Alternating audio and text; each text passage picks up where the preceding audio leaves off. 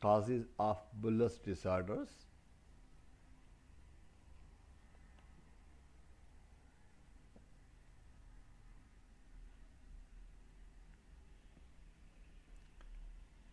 Learning about the pathogenesis of bullous formation pertaining to some important conditions, to know the clinical presentation, diagnosis, and treatment of some important bullous diseases, and to know the important differentiating features of some between some diseases.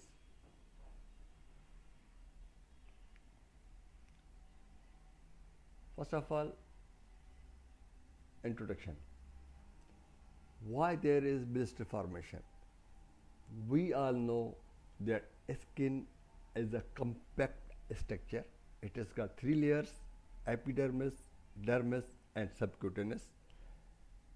There are many adhesion molecules which are holding skin together.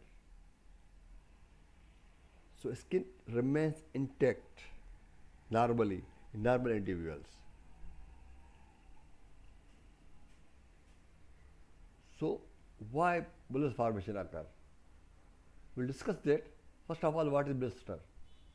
Blister is the accumulation of fluid within or below the epidermis. We have already discussed in our lecture on basic terminologies any water-filled lesion which is less than 0.5 centimeter, we call it vesicle. If it is more than 0.5 centimeter, we call it bullous or bully.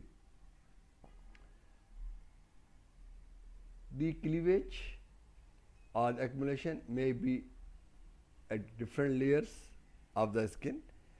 If it is within the epidermis, the roof will be thin. Because roof is thin, it can be easily ruptured. Just logic. It will be even more thinner if it is in the subcorneal level. Superficial layer of the stratum corneum is the stratum. If it's within that layers, corneum layer we call it, it will be subcorneal and the roof will be very thin. It may be below the epidermis in the subepidermal level. In that case, the roof will be intact and thick. Here we go. This is the cleavage within the superficial layer of the epidermis. This is stratum corneum. This is subcorneal level. Roof is very thin. This is within the epidermis but suprabasal. This is basal layer. This is suprabasal. The roof is, this is the roof. This is thicker as compared to this one. This is subepidermal. Roof is even more thicker. Whole epidermis is there. And the cleavage is below the epidermis. You can see here.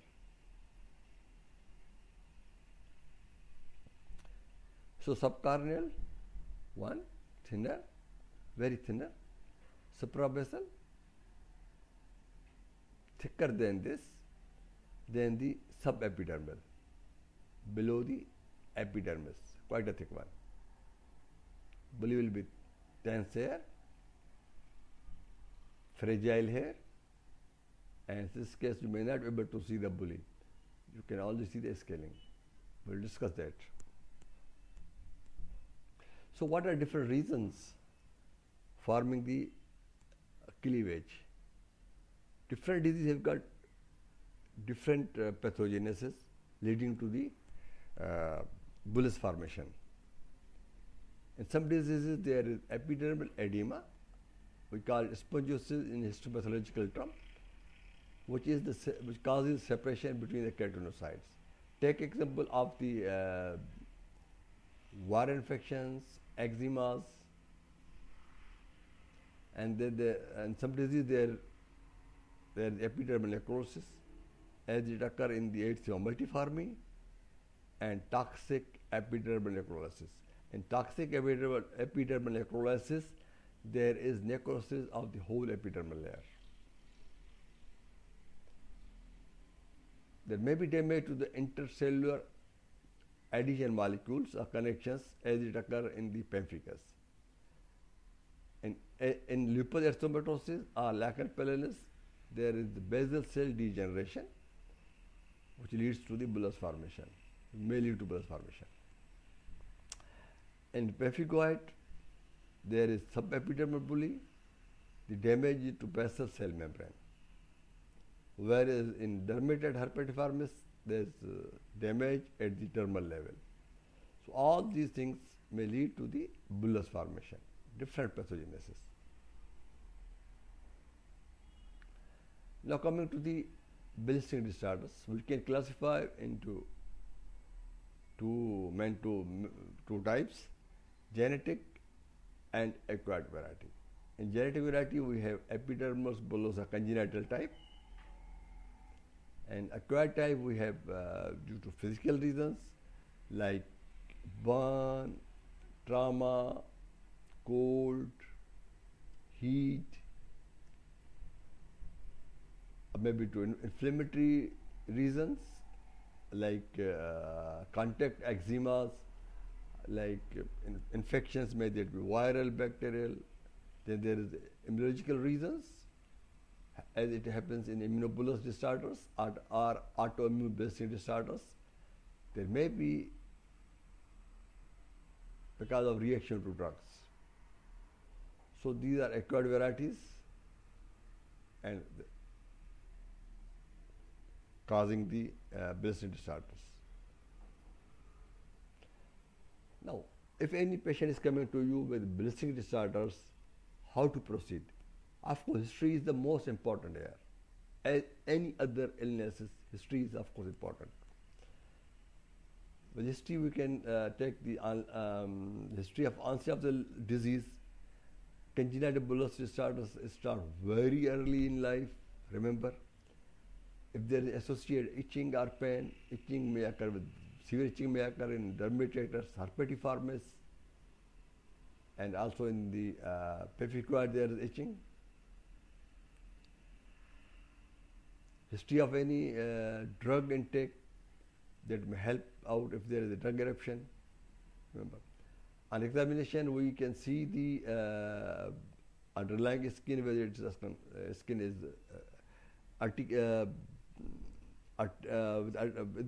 is there any papules or urticarial lesions, whether the bullies are tense or fragile, any excoriation marks. Of course, the further we proceed with the biopsy, which is the gold standard in any other skin conditions. We see the center section of histopathology. We can see the level of cleavage here. Different diseases have got different cleavage, different level of cleavage, like pemphigoid, intraepidermal. We will discuss that. Then there's special technique we call immunofluorescence. It may be direct or indirect. Very important as far as the immunobullous disorders are concerned. Then the electron microscopy not available everywhere. We can see the precisely we can see the level of involvement. We can send the blood. We can check for circulating antibodies. If we suspect the viral or bacterial infection, we can take the swab as far as most contagiosum, Staphylococcal aureus, or for the herpes lesions. If there are congenital disorders, we can do the genetic investigations. Not available everywhere, remember.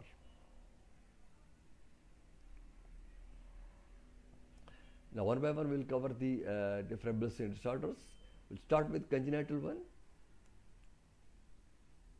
Epidermal bullosa, very important conditions, very important.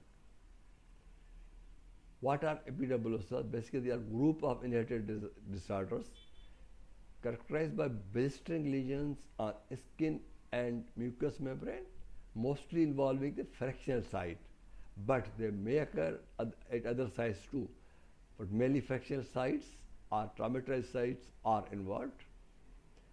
In some cases, internal organs may be affected, like esophagus or urethra. Why the epidermal bullous occur? These lesions occur because there is some structural defect genetically present since birth in the skin itself. As I told you before, there are adhesion molecules which are holding skin layers together.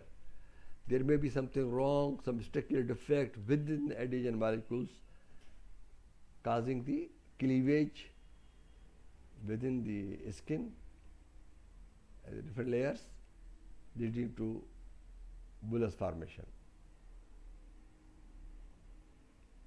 Here it goes. There are four types, major types of epidermal bullosas: simplex, junctional, dystrophic, and Kindler syndrome.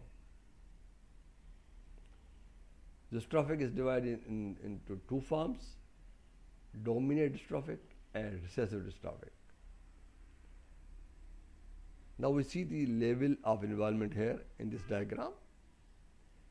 First one is epidermolysis bullosa or simplex variety. As the name suggests, it involves the epidermal layer. This is epidermal.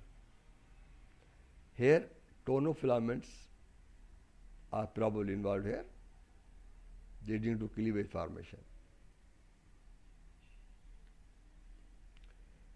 If we talk of a junctional, as the name suggests, it occurs at junctional level. This is junctional level. This is lamina lucida. The cleavage is here. There is abnormality in the hemidesmosomes or sublamina dense plate. There is dermal or dystrophic epidermal bullosa. As the name suggests, the problem is in the dermis, here in the anchoring fibrils. So adhesion molecules, they are all adhesion molecules holding skin together, involved in different types of bullosas, leading to cleavage formation, which in turn leads to bullous formation.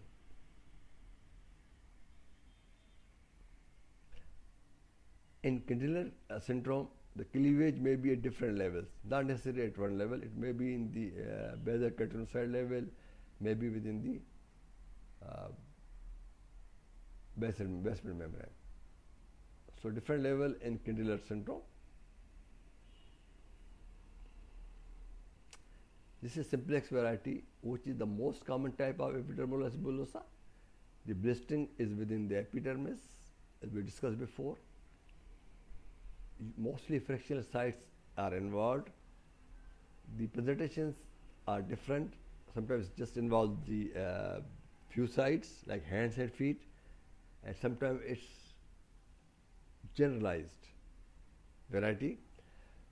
Nails and mucosa most commonly are not involved except in few generalized types. As the lesions are superficial, there is no scarring. Remember, you can see here the bullous, a big bullous here on the foot, here, intraepidermal.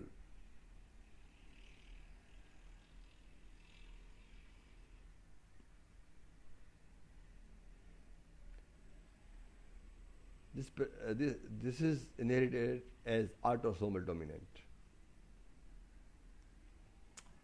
This is autosomal recessive, junctional variety. Here basal lamina is involved. It is a rare form but very lethal. There is large involvement of the skin with erosions and flaccid blisters. In this case, mucosa and involvement of nail occur. You can see here large areas of denusion on the body. This is junctional variety. As the name suggests, it occurs at the basement membrane zone, junctional. These are lesions. See, erosions.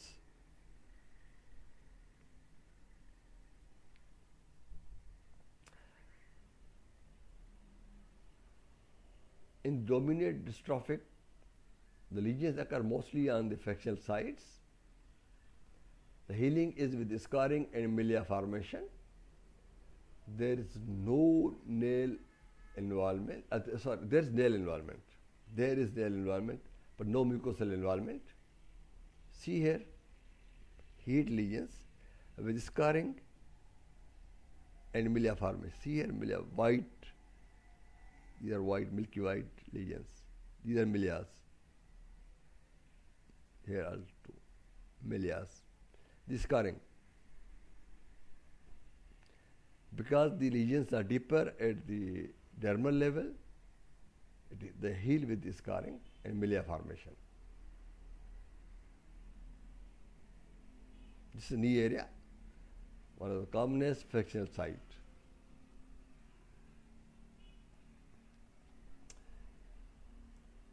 Dystrophic recessive type is, as the name suggests, the inheritance is autosomal recessive. There are subepidermal blisters and heal with scarring. There are fixed deformities of the fingers and loss of nails. Even the finger toes may be lost or fused together and may be unfunctional. Remember, they're fused together and lost. There may be severe involvement of the teeth, mouth, and part of the esophagus. Very severe condition.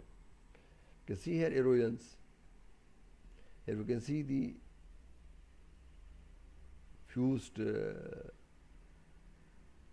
fingers,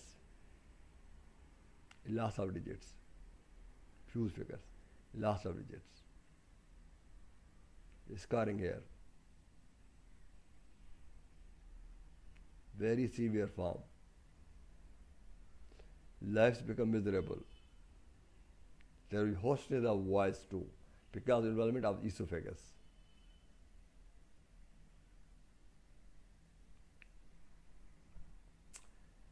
Kindred syndrome is very rare disorder. It's inherited and autosomal recessive. There is blistering, mostly involving hands and feet. Along with that, there is photosensitivity. Remember, photosensitivity occurs in Kindred syndrome, not in epidermal type or reactional type or dystrophic type. It occurs in Kindred syndrome. They are associated altered pigmentation and skin atrophy in Kindred syndrome. So blistering, photosensitivity, altered pigmentation, and atrophy. Remember, associated with Kindred syndrome. There is blistering, mostly blistering occurs on the hands and feet. There is severe mucosal involvement in Kindred syndrome. Here we can see the pigmentation. If we see the patient, you can even observe the telangiectasias. Whenever there is atrophy, telangiectasia, pigmentation, all three together we call it poikiloderma, which is a feature in Kindred syndrome, poikiloderma. In the pic we see the severe dental gum involvement.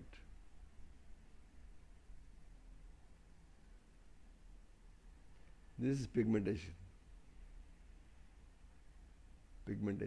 on the body. This is papillary scarring, secondary to the, on the hands, this is secondary to the bullous eruption.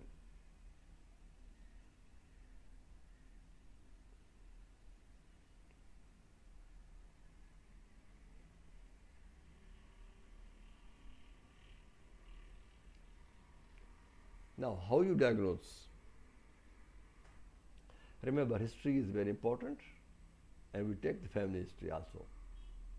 You can see the inheritance pattern while taking the family history. On the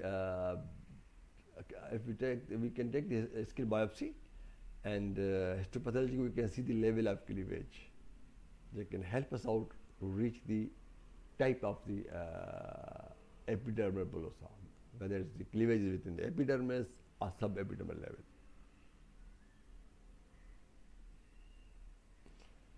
Remember, there is no effective treatment available for bullosas. Genetic counseling is very, very important here. Very, very important, remember. Then there is symptomatic care of the wounds. What is the goal of treatment? The goal is to take care of the wound, to stop new blister formation, promote healing of the lesions, and of course prevent complications. There is on the fractional side, maybe other part of the body, there are erosions, blisters, and skin becomes raw. Point of entry of different organisms or bacteria. So we need to apply antibacterial cream on the affected areas. If the raw areas are widely distributed, we can even start on the systemic antibiotic. Remember, we need to advise the parents to avoid friction. That's very, very important. Avoid friction is very, very important, because whenever there is a friction, there is trauma, there will be blister eruption. So avoidance is very, very important. And of course, we need to prevent complications. Complications may be because of, may lead to septicemia or water electrolyte imbalance. If the raw areas are wide distributed, there may be water electrolyte imbalance. We need to correct that. So infection care, water electrolyte balance, and the very, very important.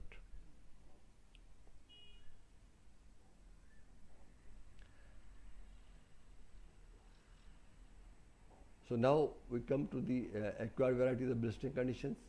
Top of the most are infections, maybe viral, bacterial, herpes simplex, herpes zoster, chicken pox, impetigo, bullous impetigo, all are causes of the blistering on the skin. In autoimmune causes, we have all immunological disorder, we'll discuss that. Other causes may be physical, like trauma, burn, cold, and so on.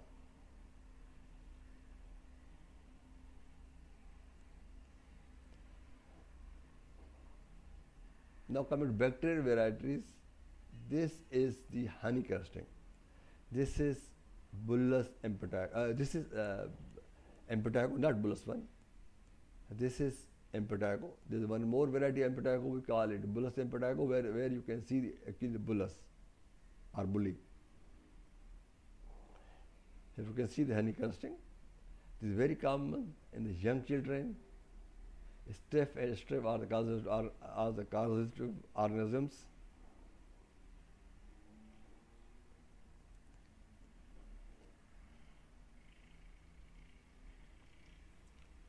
This slide shows the picture of staphylococcal scarred skin syndrome. This occurs because of the release of epidermolysin, which is staphylococcal exotoxin, and epidermolysin, this exotoxin will cause the cleavage within the epidermis.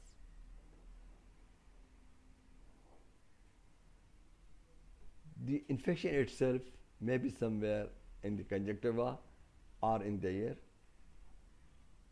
may be releasing epidermolysin or exotoxin, causing cleavage within the epidermal layer. Initially, skin becomes red, painful, very tender. Later on, it starts peeling off like a burn. If you take swab from scalded areas, you will not grow anything. Remember this thing. Alhamdulillah, the mortality is very less nowadays because of the antibiotics, easily available, and covers the staphylococcal infection. Used to be high in the pre-antibiotic era. This is very common in nursery, unit nurseries.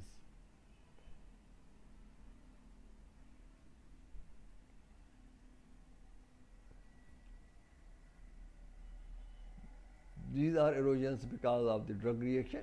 This is a very severe form of drug reaction. This is toxic epidermal necrolysis.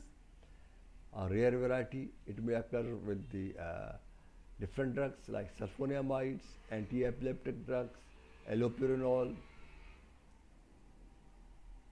So, the cleavage is at the subepidermal level. There is bullous formation and necrosis. Skin becomes red, painful, there is bullous eruption, very severe condition.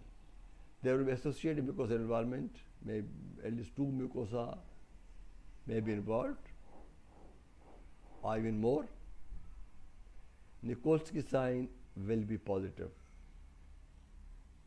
in toxic epidermal necrolysis. What is Nikolsky sign?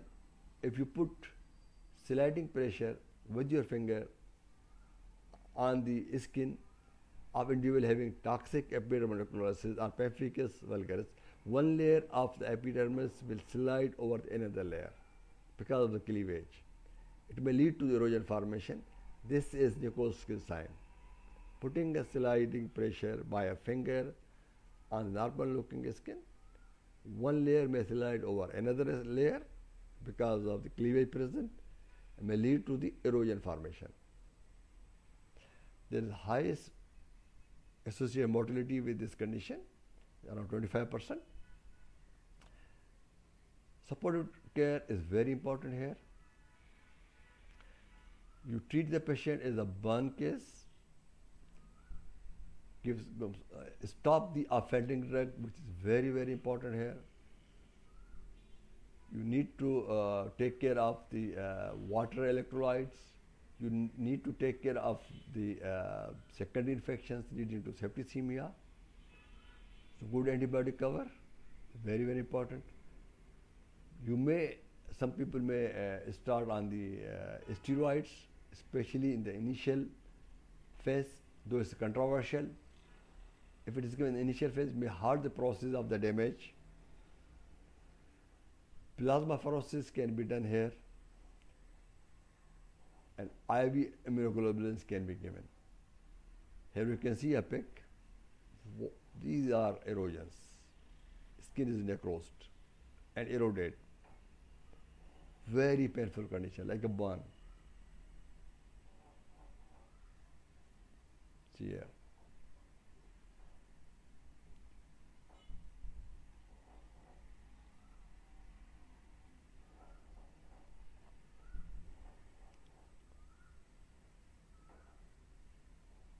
Immunobullous disorders are the important bullous disorders, remember. Very, very important. What are those? These are group of disorders where antibodies are formed and directed against different adhesion molecules. So, may be divided broadly into intraepidermal variety. In intraepidermal variety, we have pemphigus vulgaris and its variant pemphigus vegetans, pemphigus foliaceus and its variant pemphigus erythematosus. In subepidermal variety, we have bullous pemphigoid, pemphigoid gestations, linear IgA disease, dermatitis herpetiformis, and epidermolysis bullosa acquista. We'll cover all those, no worries.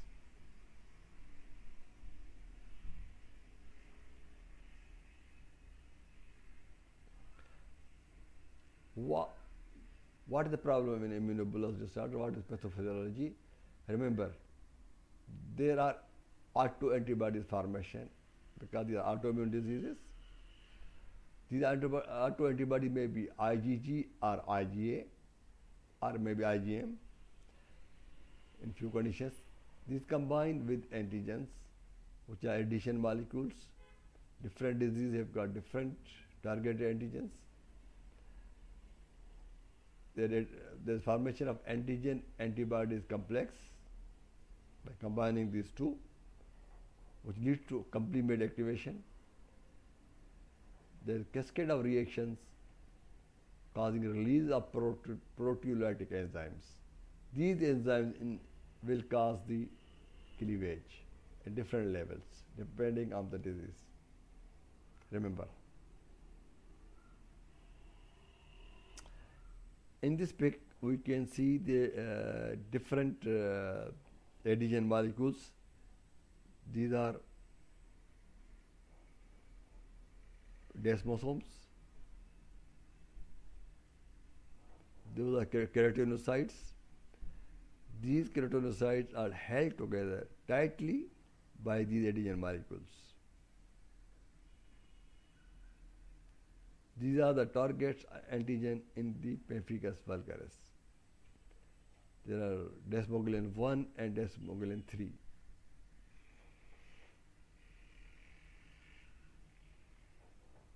Okay. Now coming to the hemidesmosomes, these are attachments. These are the target antigens in case of bullous pemphigoid.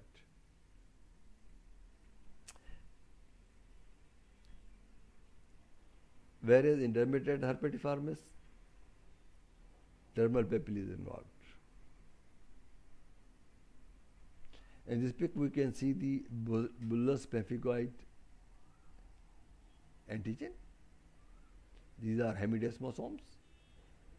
Very important structure in the skin.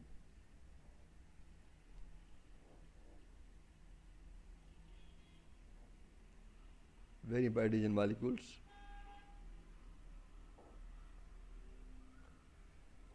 Other molecules which are holding skin together are anchoring fibrils, many filaments, and here we can, there are desmosomes holding keratinocytes together.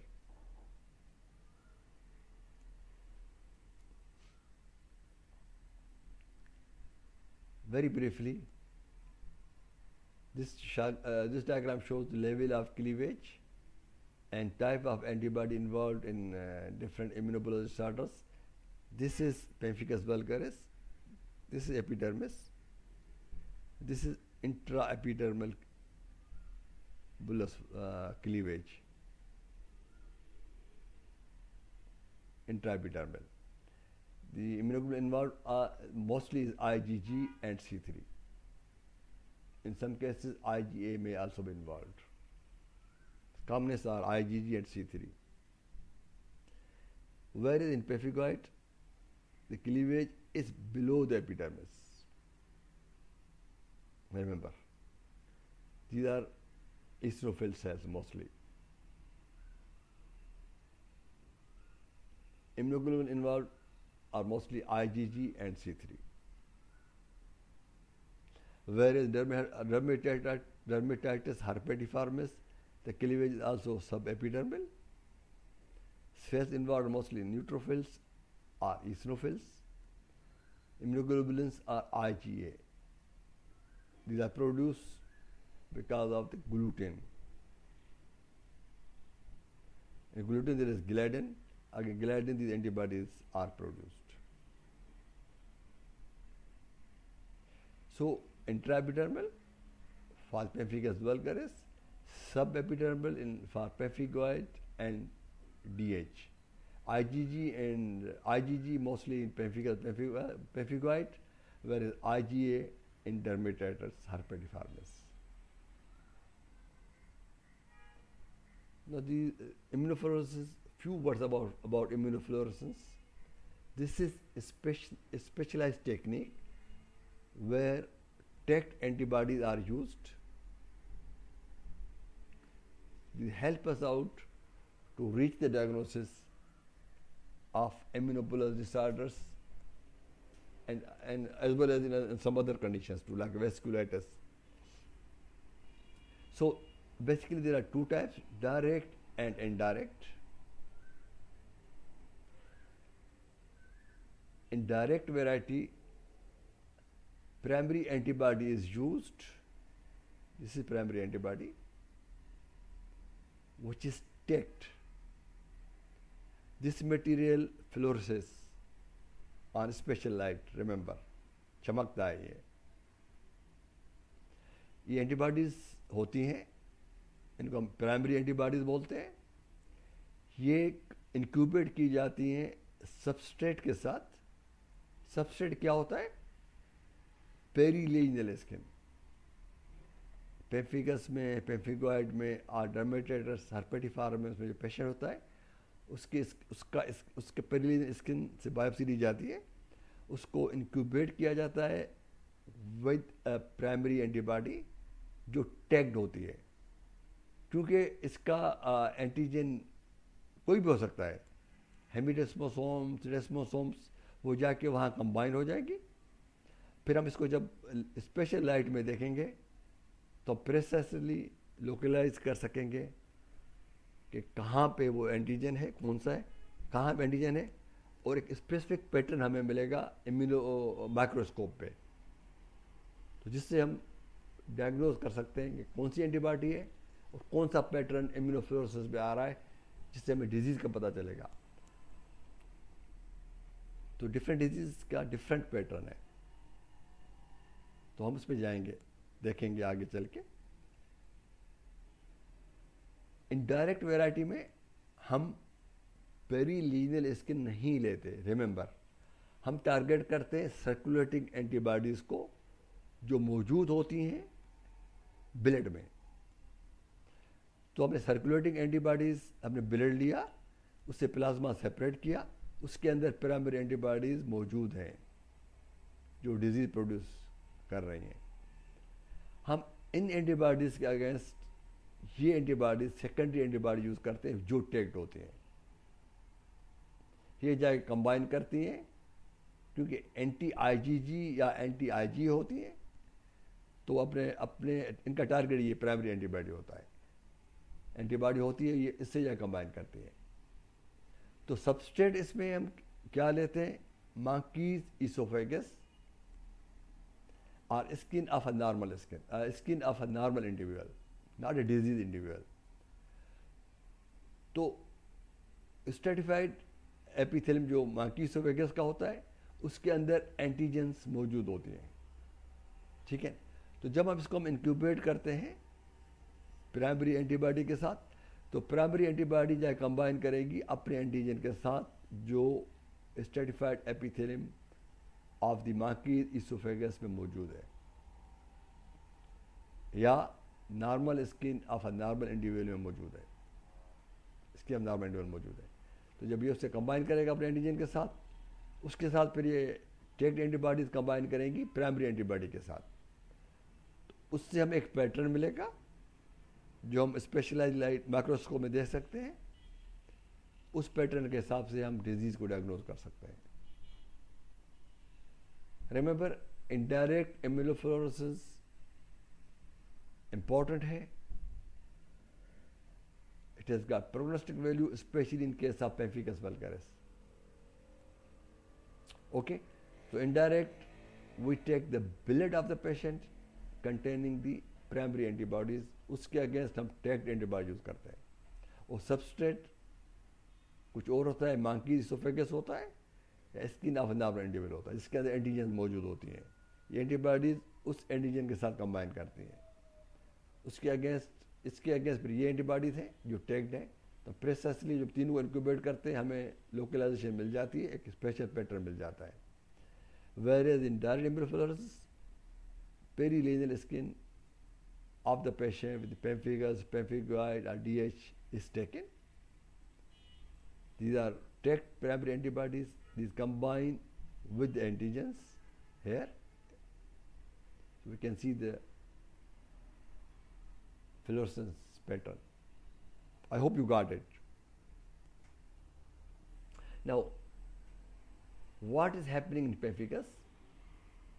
The antibodies produced against desmoglein 1, desmoglein 3 basically, and R desmoglein 1. So desmoglin 3 are one depending on the type of the pemphigus. So pemphigus vulgaris is the most common type. Around 70% of cases of pemphigus are of pemphigus vulgaris type. Worldwide incidence is around 0.5 to 3.2 cases per lakh per year. It mostly involves the middle age, 30 to 60 years. We are also encountering many patients in early age group. Remember, in our setup.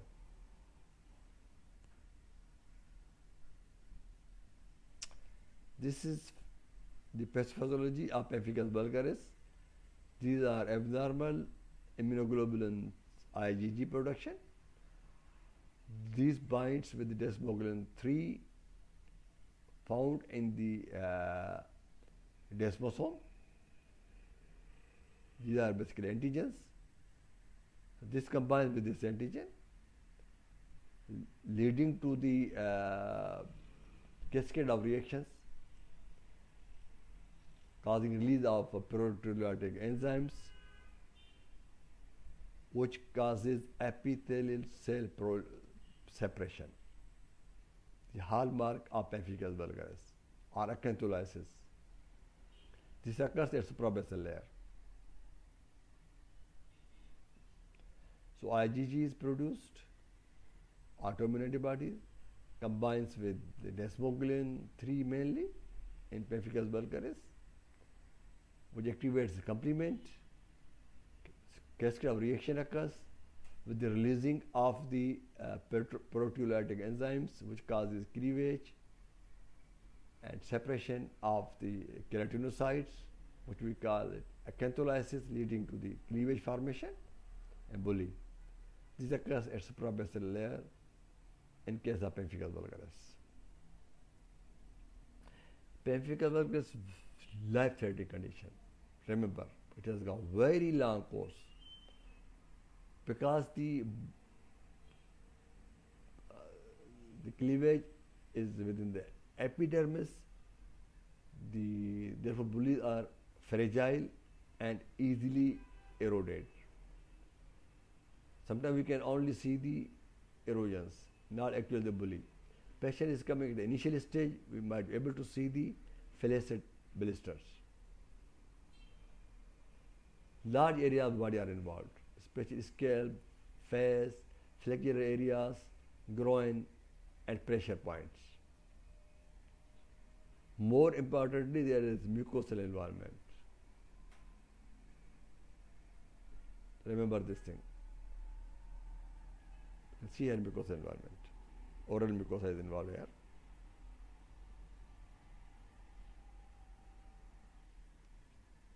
Nikolsky sign, as we discussed already, will be positive in pemphigus vulgaris. One layer sliding over another layer or putting a sliding pressure by a finger. It may produce erosion. That is Nikolsky sign. Positive in pemphigus vulgaris, positive in the toxic epidermal nucleosis. Here you can see the large areas of the erosions. Large areas. The erosions. We can't see the vesicles itself, but erosions. The vesicles have eroded. This is another slide showing the erosion. The erosion is, as we discussed already in the basic terminology lecture, erosion is partial loss of epidermis.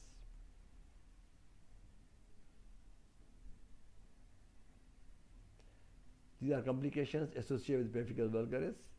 Infections, most important. Major cause of death is, of course, septicemia here. Infection occurs. Why there is infection? Increased chance of infection. One main reason is the skin is raw and eroded. It becomes point of entry for different bugs. Remember this thing. And moreover, we are using steroids and other immunosuppressive therapy, which makes patient immunocompromised and making him susceptible to different infections. So raw area and immunosuppressive therapy both lead to the infections. Then there are nutrient deficiencies because there are severe oral involvement, intake will be poor. Of course, patient will be sick. So that leads to the nutrition deficiencies. Then there are some complications related to the therapy, like if you talk about steroids leads to the osteoporosis, hypertension, diabetes mellitus, Kuching-White syndrome. If you are using the immunosuppressive therapy like azathioprine, it may lead to the suppression of bone marrow, hepatitis, because they are hepatotoxic. Azathioprine is hepatotoxic too. So, because the disease has got long course, patient may end up with depression. There are so many psychological problems. There are home problems leading to the depression, anxieties. Dermatology life quality index becomes very poor.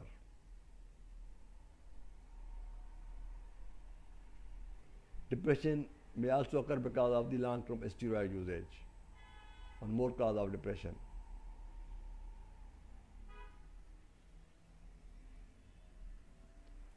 This is variety of the pemphigus vulgaris. We call it pemphigus vegetans.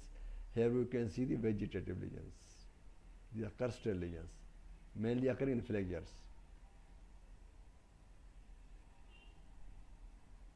Initially there is bulla pustule, then leading to the vegetative lesions.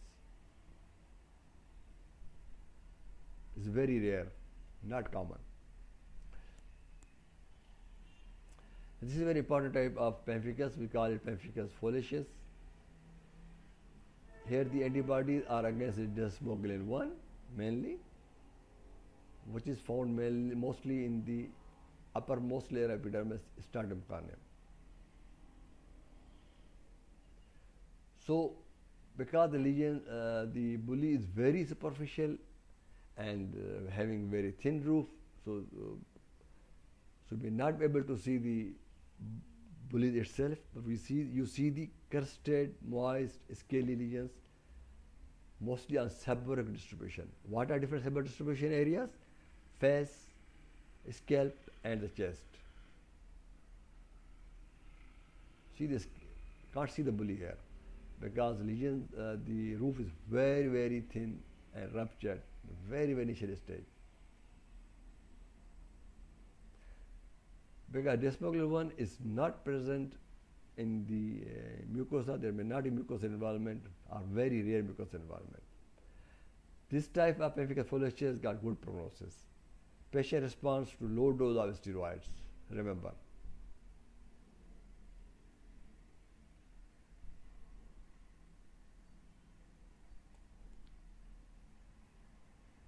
This is variant of pemphigus foliaceus. We call it pemphigus erythematosus or senior Usher syndrome. Clinically, there is overlap clinically as well as histopathologically. Even on immunofluorescence, there is overlap between the pemphigus foliaceus and lupus erythematosus. We can see the erythematous plaques in the butterfly distribution and scaly lesions and the seborrheic dermatitis distribution of the pemphigus foliaceus. So, malar rash and the scaly lesions of the pemphigus foliaceus.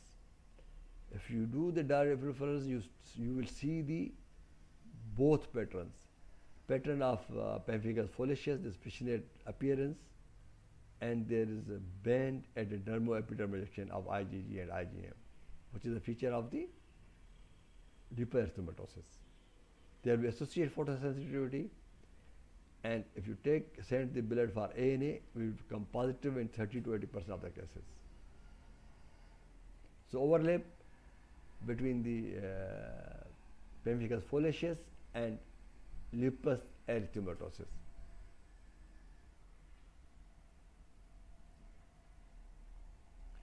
Paranephros pemphigus is a very severe form of pemphigus, severe mucosal and body involvement.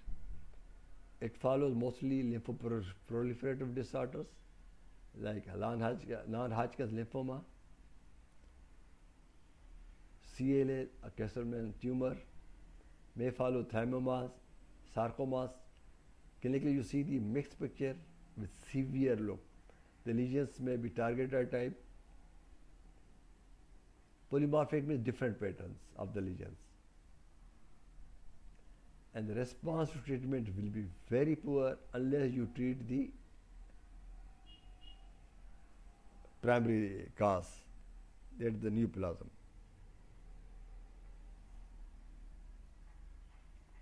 In this condition, there is a necrosis of keratinocytes. Remember this thing.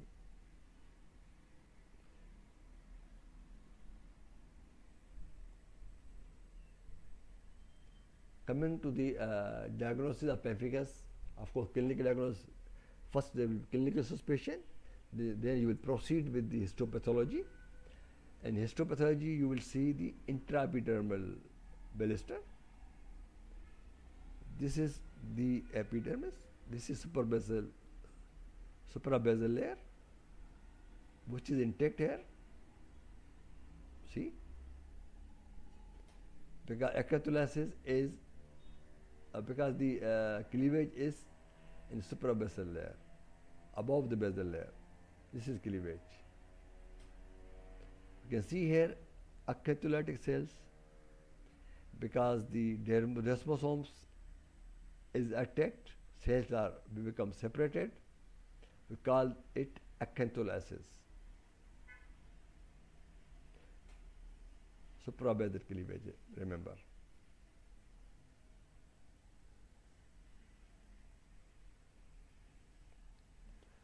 This is the pattern which we see on the direct immunofluorescence, fishnet appearance. Because the antigen is between the cells, the desmosomes are between the cells and not inside the cells. So antibody will combine with antigen which is between the cells. So that area will fluoresce. So fishnet appearance. Instead of the cells is not fluorescing. Surrounding of the cells is fluorescing.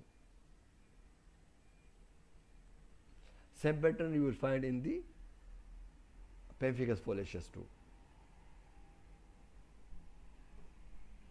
How you treat pemphigus vulgaris? Of course, the steroids are the mainstay of treatment. We use moderate to high dosages here. Mainly prednisolone is used, or pulsed IV methyl prednisolone, which is used on monthly basis. Immunosuppressive agents are added which act as steroid sparing agents. That includes azathioprine, most commonly used, or the mycophenolate mofetil or cyclophosphamide. So combination of this and either of this.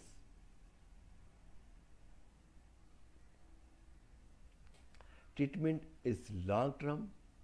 You may continue this on the maintenance therapy for years. Remember, the associated complications, you need to take care too of those things, like you need to take care of the bone, you need to take care of mucosa, you need to take care of the chances of getting infections. So all those things are important here. This is the new therapy, anti-CD2 monoclonal antibody or rituximab. Not commonly used in our setup, but it's very effective. General management is very important in case of pemphigus. There are raw eroded areas. We need to take care of those areas. Maintaining good hygiene is very important. Washing those areas and application of the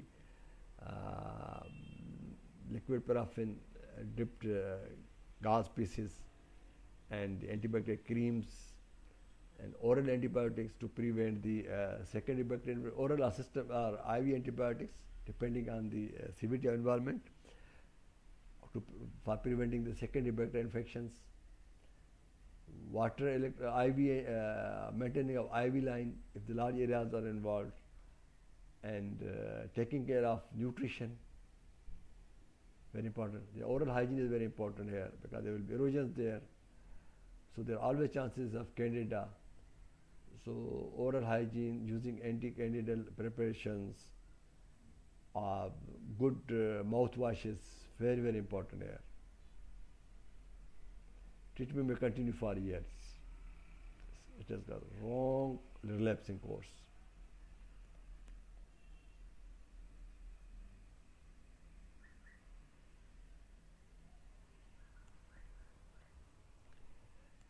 Bullous pemphigoid is among the most common immunobullous disorders.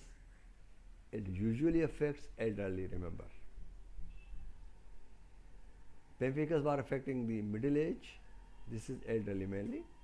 Here antibodies are directed against the hemidesmosomes which are found in lamina lucida.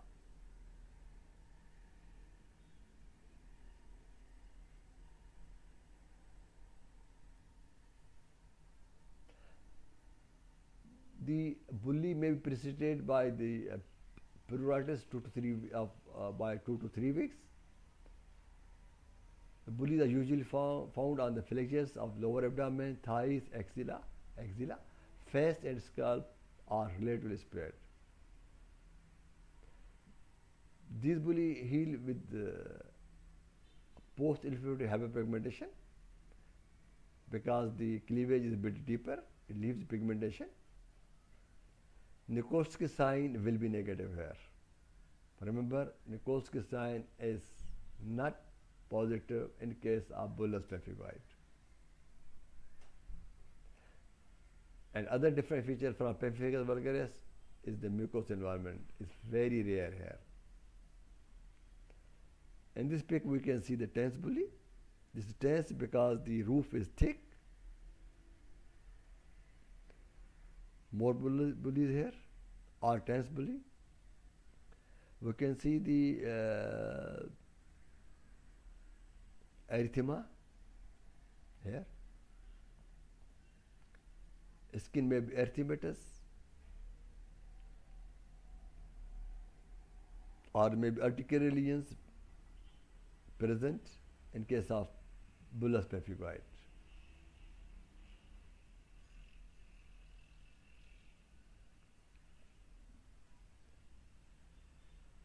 This is histopathological section of the patient with the bullous pemphigoid.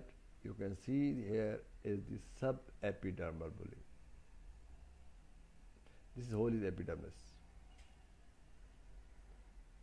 The cells are mostly eosinophils.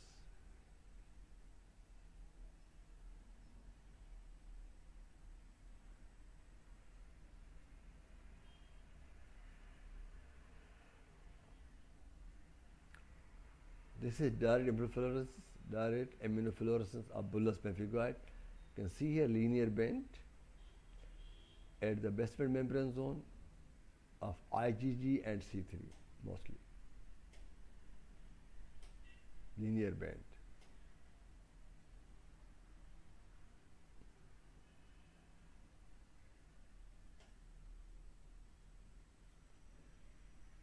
Sometimes there is the local involvement of the bullous pemphigoid where you can use the only topical steroids. Moreover, remember, bullous pemphigoid can be self-limiting or maybe very mildly present. So sometimes topical steroid will do if there is a local involvement. If there is involvement in more, large areas are involved, we can start on the oral steroids and other immunosuppressive agents like azathioprine and mycophenolate mofetil. Remember, the dose of steroids here will be less as compared to pemphigus. Response is excellent. Prognosis is very good. We can also use the rituximab here, like in pemphigus vulgaris, anti-CD20 monoclonal antibody.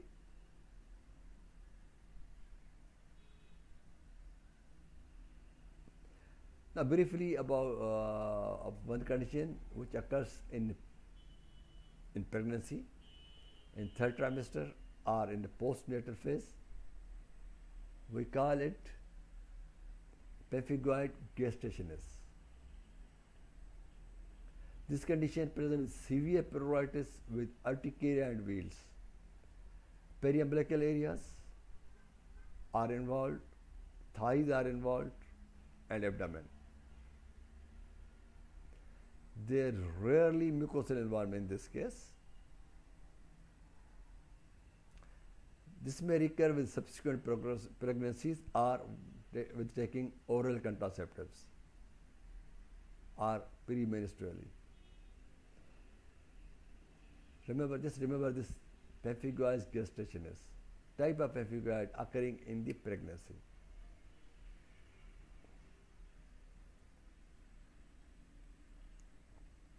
This is very rare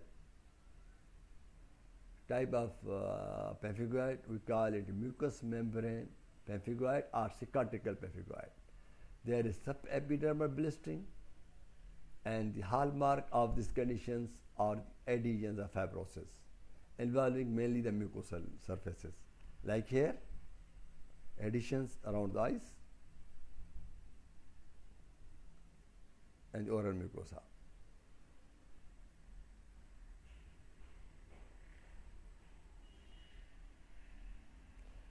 This is very important slide showing difference between the pemphigus and bullous pemphigoid. If we talk of age, pemphigus vulgaris mainly occur in young and middle age, whereas bullous pemphigoid occur in the old age. Type of bulli are flaccid in case of pemphigus vulgaris and tense in case of bullous pemphigoid. Oral lesions are almost always present in case of pemphigus vulgaris and are rare in case of bullous pemphigoid. Nikolsky sign will be positive in pemphigus vulgaris and will be negative in the bullous pemphigoid. Histopathologically, the cleavage is within the epidermis in case of pemphigus vulgaris and subepidermal in case of the bullous pemphigoid. Type of antibodies are anti-desmosomes in case of the pemphigus vulgaris and anti-hemidesmosomes in case of bullous pemphigoid. On immunofluorescence, we can see the fissionate appearance in case of pemphigus vulgaris and linear subepidermal type in case of bullous pemphigoid. Response to treatment is very good in case of pemphigoid, where you use the low dose of steroids. In case of pemphigus vulgaris, high dose of steroids are used.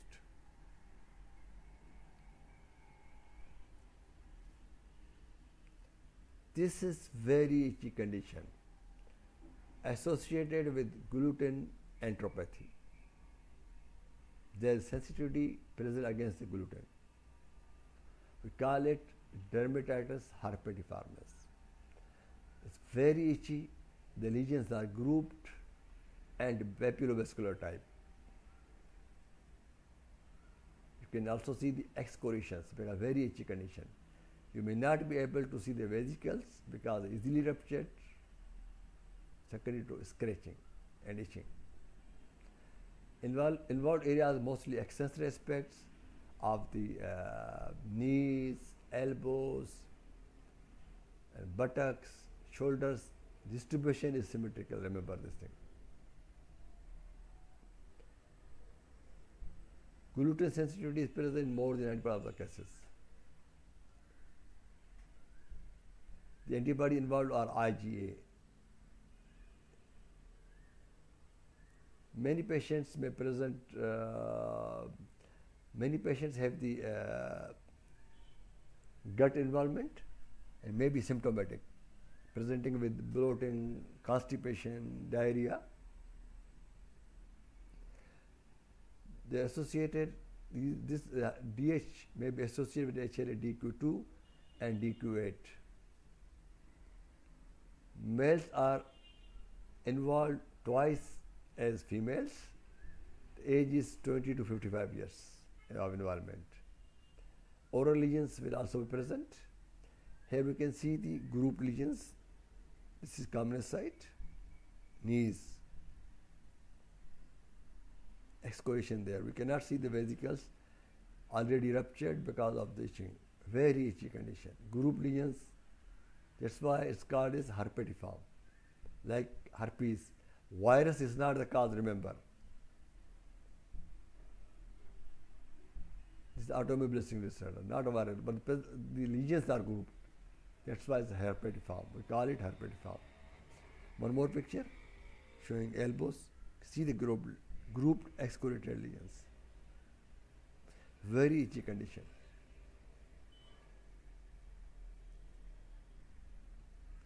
Here the different diagnosis will be scabies, because scabies is also very itchy condition, eczemas. Remember, scabies will present with night itching. There will be history of itching in the family, and you can see the burrows and very classical distribution of the lesions. Lesion will involve the axilla, periumbilical areas, between the finger webs, genital areas in case of scabies. Where in case of dermatitis herpetiformis, its extensive distribution, bilateral, symmetrical. They will involve the buttocks, shoulders, remember. And they will be associated gluten enteropathy. And as far as eczemas are concerned, there are different types of eczemas. So a type of eczema has its own presentation. Discoid eczema has its own presentation. You can easily differentiate. Okay, if there is any doubt, you can always send the take the biopsy and send for the histopathology and the immunofluorescence. There are subepidermal blister in case of the DH. There are IgA antibodies present, again dermal antigens, and deposited at the papillary dermis. How you diagnose? Of course, clinical is important, as we discussed earlier. You can take the biopsy specimen, send for HE section. You can see the subepidermal cleavage. You can send sample for direct immunofluorescence. You will see the granular deposits of IgA. You can send the blood because, as I told you before, there will be associated gut involvement. You can send the blood for IgA anti-myosin antibodies or IgA tissue transglutaminase antibodies, as we send in the celiac disease. These antibodies, IgA epidermal transglutaminase antibodies, are specific with the dermatitis herpetiformis, and this is not done in many setups, not commonly available. You need to check for nutrition deficiencies because there is associated gut involvement. You check for the CBC, serum iron level, zinc, vitamin B12. Gut biopsy and endoscopy is mostly not recommended unless there are some symptoms. If you do it, take the biopsy, you can see the filtering of villi in proximal small intestine. The regions, the filtering will be present as escape lesion or patchy, whereas the involvement in celiac disease is more severe.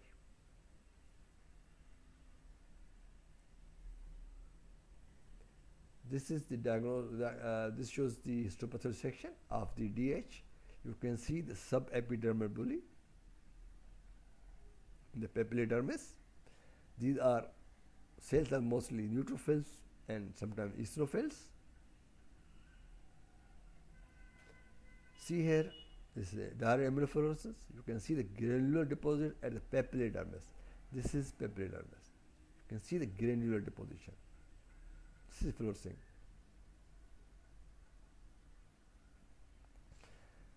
There will be IgA here, immunoglobulin A involved, and DH. How you treat dermatitis herpetiformis? Of course, importantly, gluten-free diet.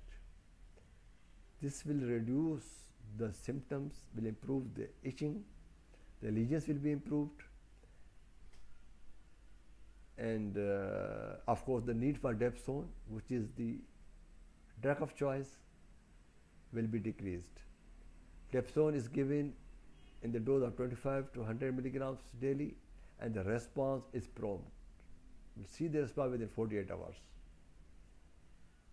Remember to check for glucose 6-phosphate dehydrogenase before starting on dapsone, as deficiency of this will cause a severe hemolysis.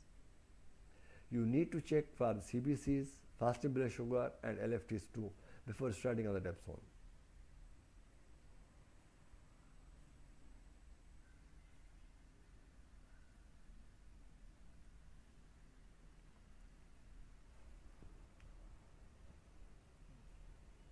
These are linear IgA dermatosis. We discussed about the granular deposition in dermatoid herpetiformis, but here the presentation is linear, like pemphigoid. There are two types, adult and basically two spectrums: adult linear IgA disease and chronic bullous dermatosis of childhood. Mucosa will be involved in both. In adults, there will be bullous eruption and on trunk and limbs. Mucous involvement will be there. In children, the mostly anogenital areas, thighs, abdomen, and limbs are involved.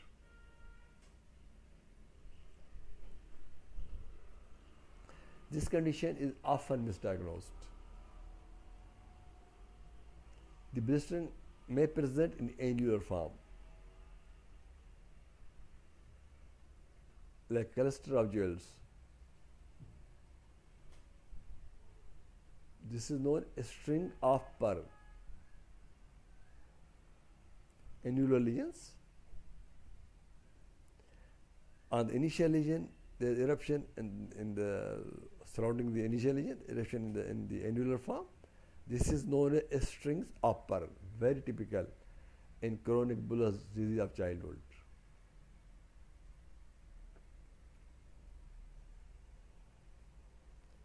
You treat it with dapsone and erythromycin. Biopsy can be taken, sent for histopathology, where you can see the subepidermal blister. If you send direct immunofluorescence, you will see the linear band of IgA.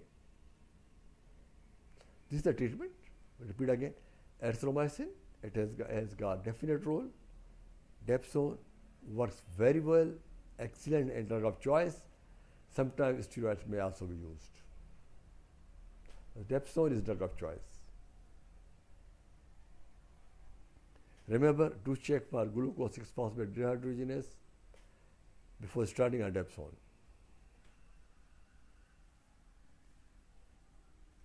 This is histopathology, subepidermal blister, like dermatitis herpetiformis or pemphigoid.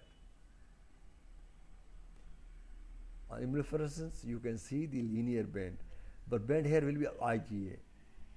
In case of pemphigoid, it was IgG and C3. This is IgA. This is different from the though it's IgA, but different from dermatitis herpetiformis is that there is no papillodermis involvement. There is no granular deposition. And only see the linear band of IgA. Okay. Now coming few more conditions, not common, will be covered in some other lecture. This is porphyria cutaneous strata. There are two types. One is congenital, one is acquired type. Acquired type occurs in male due to alcohol, or in females due to oral contraceptives. Other causes can be chlorinated hydrocarbons, hepatitis C infections. What actually is the problem with PCT? The problem is with the accumulation of uroporphyrin. This results because of deficiency of uroporphyrin decarboxylase. There is severe photosensitivity in PCT. There is blister formation on the exposed areas, on the hands especially. You can see on hands, you can see the hands and face. On hands, you can see the scarring and milia formation. These are milia, small keratin cyst.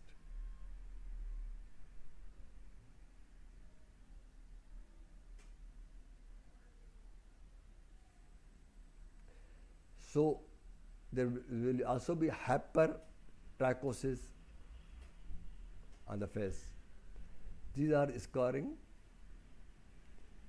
secondary to the blistering. Photosensitivity very common in PCT, and hypertrichosis in case. So what is the treatment?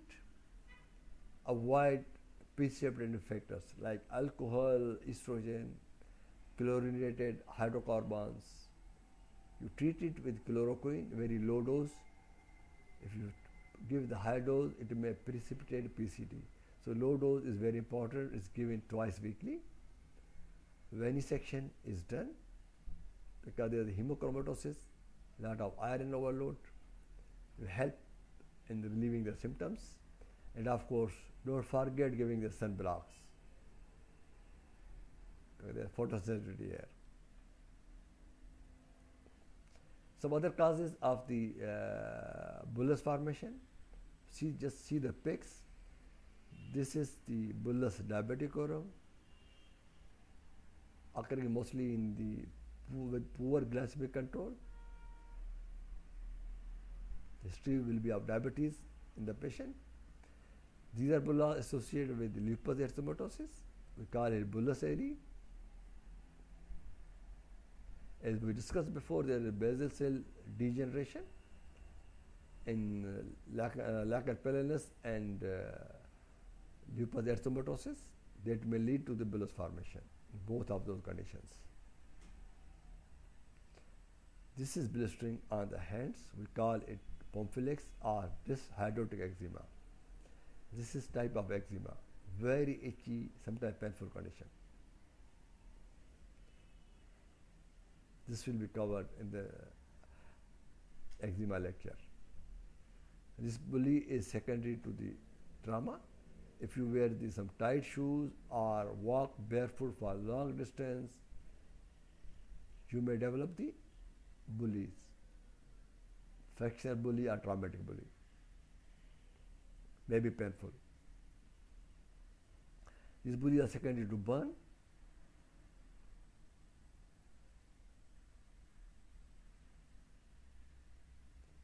These are because of the cold exposure.